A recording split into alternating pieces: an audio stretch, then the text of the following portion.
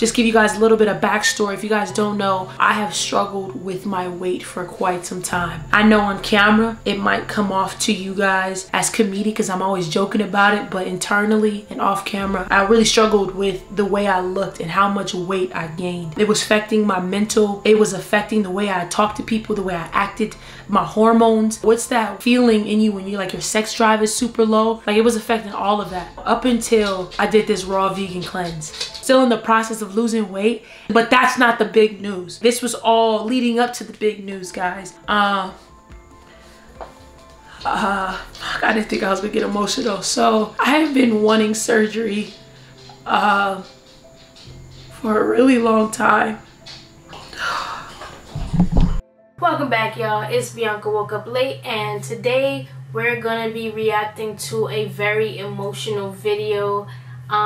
This is one of the huge YouTubers slash content creators. I've been following her for a while. I think she makes some of the funniest skits. Like, they're very childish skits, but it's just funny sometimes, you know, like when you're scrolling on Instagram and someone's doing something really random, and her group of friends, they're pretty much, they don't take things too seriously, especially when it comes to comedy. They're absolutely hilarious, and she's doing a lot of great work. But with this video, what I'm reacting to today is her coming out of the operating room after having breast augmentation. So she could tell you way more about this than I can, but I think that this is an important video to watch because I feel like a lot of women like will have issues with their bodies, and they really try to do everything they can before actually going to surgery. Surgery is usually a last resort, so I feel like people put a lot of judgment on people that get surgeries for whatever reason they get them for, and they don't really realize that like it's a huge emotional thing that you kind of go through, and it's a mental thing. Like, mentally, if you don't feel like your body is the way you want it to be, like, it can really take a toll on you in your life. And even though outside everything looks okay, it's like it might not really be. It could be the thing that's crushing your whole world and making you feel uncomfortable, especially if whatever it is that, you know, that's about your body that you don't really, you know, mesh with is something that's actually painful or something that's hurting your body. And that's the case with Ezee and her boobs, is that her body in conjunction with her actual boob size just wasn't meshing well, and she was saying she has a lot of back pain. So, you know, this happens to a lot of women when they need to get breast reductions because they get those double D's or the G's, the H's, the size Z's, and you know, it's your hormones, it's your genetics, it's not really anything you can control. So, you know, sometimes you just gotta go and get that surgery, and it has nothing to do with like other people. It has everything to do with you and your personal health. But let's get right into the video, and I'm ready to see what she looks like and what happened.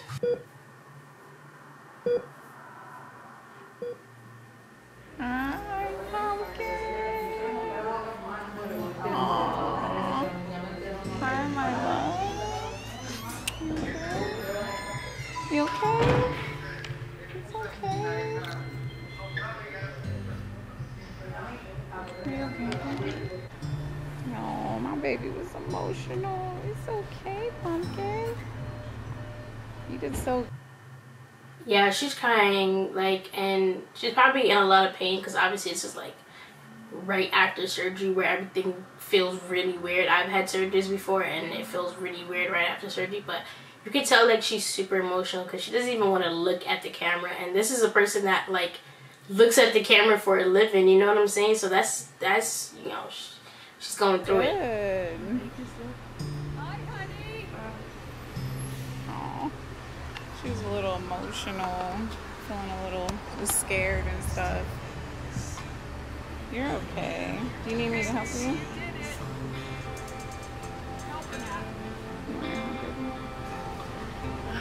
Sometimes the light can heal you, but sometimes it can bruise you too. You're okay, baby. You're okay. Damn, this is hard to watch. Like, she is distraught right now. Like, well, not distraught like in a bad way, but like distraught in the sense that she's really like experiencing some like heavy emotions. And I believe, well, I know for a fact that the girl that's talking right now is Natalie, and that's her girlfriend, and the it looks like the person driving is Natalie's mom. I've forgotten her mom's name, but it makes sense because they're actually in Florida right now, and her mom lives in Florida. Natalie's mom lives in Florida. You're okay, baby. You're okay.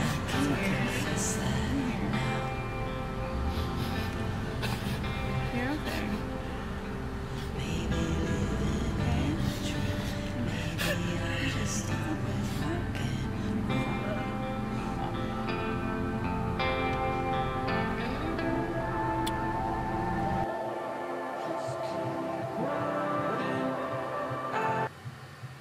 Yeah, I get that, because like it's like, you know, of course she wanted this for so long and probably have been thinking like, yo, I have to do something about this.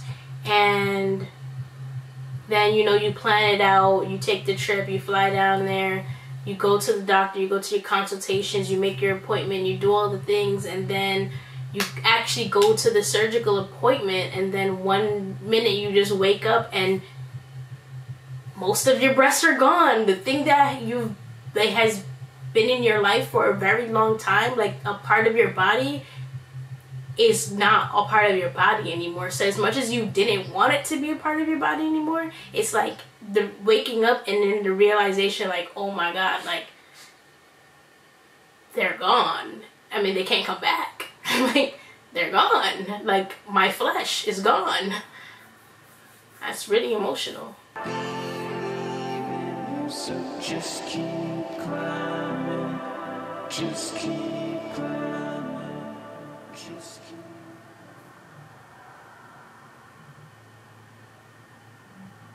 We ain't mad at you, girl, man. I didn't even notice it was 3 weeks. Like, was it really 3 weeks? Jesus. Oh, Jesus. That was a long time, man. But I'm glad that they didn't rush out and try to put out a bunch of content in the meantime, because, you know, just recover. Take the time off, recover. It's a whole new life. You're about to start fresh, so. I'm back. Y'all, I said, back. I'm back. This is what I mean by Ezee's just silly, bro. Like, always the life of the party, always super funny. Oh, okay, all right. Let me stop, because the last time I did that, it was bad. I miss you so much. Where have you been? No, it's more like, where have I been? Y'all, what's up? Y'all ready for the update or what? All right, you know, just give me a little time. These things are swollen. Okay, calm down. Calm down. I'm coming.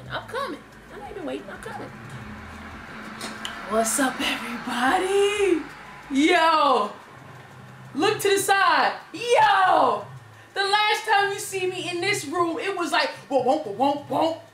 My, bruh, look at these titties! Oh my God, can you tell? Yo, look at, it's like boobs, belly.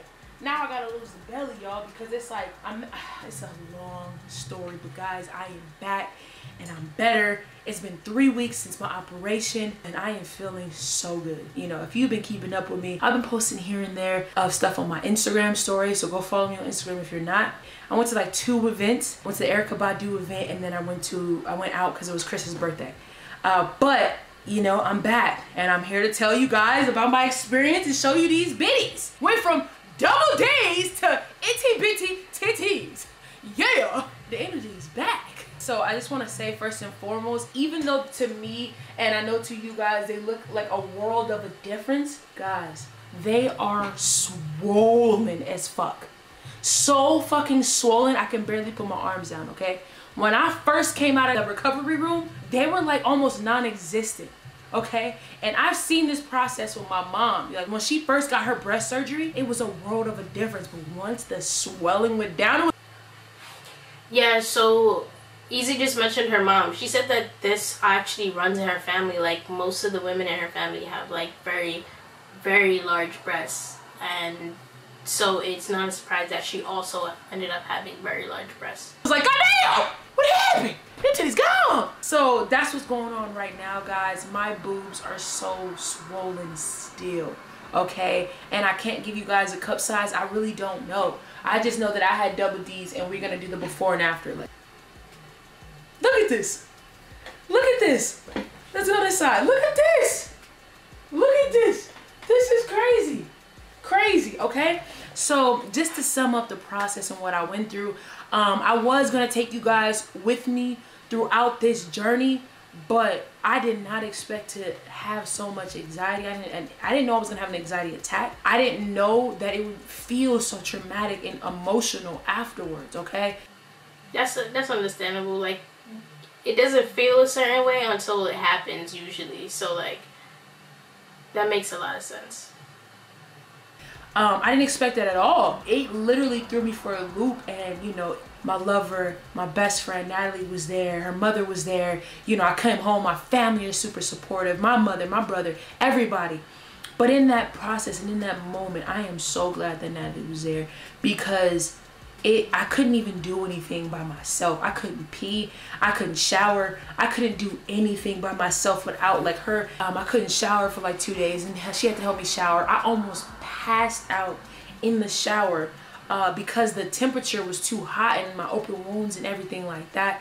I literally almost fainted like twice, and she sat me down, had to cool me off. Like, it was so much that I went through that I did not know I was gonna go through, okay? And I'm saying all this to say, because I didn't document any of it. I'm like, I don't want no cameras. This is my moment. Like, I'm not doing this for anybody else but me, and right now I wanna live in that. You know what I'm saying? So that was my entire experience for about 2 weeks, and then after that, I was moving and grooving. You know what I'm saying? And it was tough. I think it's because mentally it was traumatic, and physically it was like so hard on my body. And now I still can't even work out, and I feel I can't carry certain things. Natalie's just been there for me, doing pretty much everything, you know what I'm saying? But now I'm out. If y'all seen on my story, I've been moving and grooving, okay? But I can't do too much. I haven't seen any of her stories, so I don't really know like what she's up to. But yeah, that sounds like intense, bro.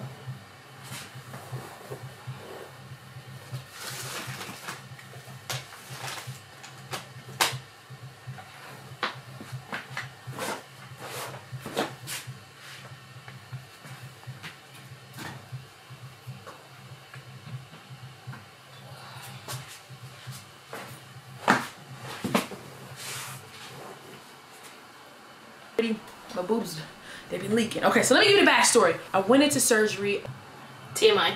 The last thing you guys seen was me crying, and right after that, I literally could not stop crying. I was breaking down. I was shaking so bad, and they were like, you know, try to get her some food, and they were just like, it's okay, calming me down. So the first thing I ate was some banana bread, and that was the only thing that Natalie and her mom had at the time, and I ate it, and then my mouth swelled up, like my tonsils, like, you know, that dangly thing back there. It swelled up, and I thought I couldn't breathe out my mouth, and it was already hard for me to breathe out my nose because my face was so swollen, and it was just tough. So we rushed back to the hospital because we were like, yo, what's going on? Because like it was so swollen, like I could lift my tongue up. And honestly, like, I'm not gonna lie to you, that happened to me too, and that came from like having like extreme anxiety where like you can't swallow, like everything is like, it's done for. I don't know, you ever like been like, you know, a kid and like you crying and bawling that yeah, like try to like eat something while you're like, that's the closing that it feels like without even the crying part. It's like you got so much anxiety and you're so in distress that your body is like, that ain't what we doing right now. Like, and I'm like, look. And I was showing them, and they were like, it's normal, you know, usually when you eat, try to just drink like a smoothie or something, you know. And then as soon as I drank a smoothie, the swelling went down and it was fine. But right after that, I started having another anxiety attack once I got the smoothie, and it was just really emotional for me, you know what I'm saying? But I just want to let you guys know what my experience was, you know. So my emotions were like so heightened for about those 2 weeks, but I do want to say the experience was incredible, and I'm so happy with my results. I can't wait till the swelling goes down even more. I know that I gained weight during this process because all I've been doing was, you know, being in the bed and eating, you know what I'm saying? And I was literally on a journey of losing weight, and the type of body that I have, it's like, I'm not one of those people that can just, all right, you sit around and if you don't work out or whatever, you lose weight. I know a lot of people like that. My body is the type, if you don't work your ass off, you're gonna gain weight on top of you eating and stuff like that. So same Z's. Like, I had the same problem when COVID hit, like, and I wasn't going to work as often, and then the gyms closed, and I didn't really want to just run outside in the street. So, like, I was home a lot, and I gained some weight. I mean, I'm still working on it. Like, so I totally get it. Like, that eating and sitting around thing with certain body types, like mine, does not work. But once I get moving, it just goes away. I didn't gain too much weight in the past year and a half, but you know, you gotta work it off. I gained a lot of weight during the 3 weeks. Not a lot, but I gained some weight during the 3 weeks, which is really annoying because when I first see my results, when I finally was able to put a button-up t-shirt on, like, I was way more slim, you know, and I'm gonna show you guys that footage. Either way, I am so fucking happy. I am so fucking happy. The doctor was telling me that it's normal for women to be emotional after a surgery, especially because we are hormonal mixed with the anesthesia. So it was just like, okay, that's understandable. But shout out to Dr. Williams. Shout out to 305 Surgery. Thank you guys for making my dream come true. I can't wait to show you guys my results once the swelling goes down completely. The scarring that I have is like around my areolas, and then like an anchor, it goes down and then right under my breast. That's the scarring that I do have. Was it painful when I love that she's explaining like every part of it, because it really was an experience for her, and I'm pretty sure she knows that like other people are going to be going through this and other people deal with this, and she's just like, look, listen, this is what's going on. I was under no, I do recall being there, but it felt like I was there for only 30 minutes. My surgery was 3 hours, you know what I'm saying? Then when I woke up, I was in pain, but it was more scary. I was traumatized, you know? If you guys have any more questions, drop them down below. I'm talking a lot. I just want to let you guys know I'm back. Me and Natalie were posting a video, so I know you guys been waiting for Ezee X Natalie to post. I'm back. I feel like just rejuvenated. I feel creatively inclined. But wait! Shout out to everybody, all my family members that checked on me, text me, DM me, every single supporter that has checked on me. Thank you guys so much for really checking on me. I really appreciate all the love. I've seen all the love. Well, I mean, look, listen. Thank you guys for watching. Congratulations to Ezee for finally getting something that feels like it improves her quality of life. Everyone should be doing things that improve the quality of their lives, their emotions, their mental health, all of that. Like, congratulations to her.